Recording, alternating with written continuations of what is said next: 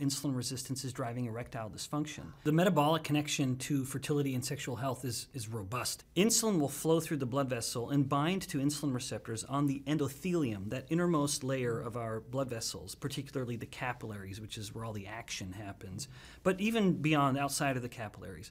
So insulin will bind to the endothelium, and one of its many signals as it elicits a series of events within a cell will be to activate an enzyme called nitric oxide synthase.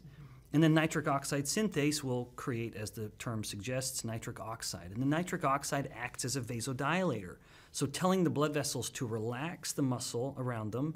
And as the blood vessel expands, of course, blood pressure drops.